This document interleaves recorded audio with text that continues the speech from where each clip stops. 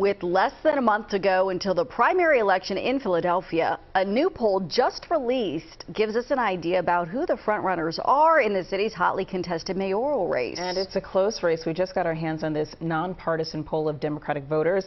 And look at the results here. The Committee of 70 and Partners shows a statistical tie in this poll.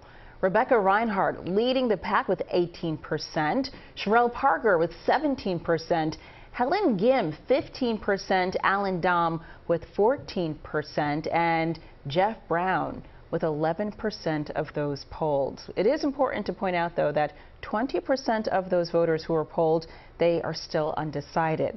Former council member David O is a Republican candidate, and the primary is set for Tuesday, May 16th.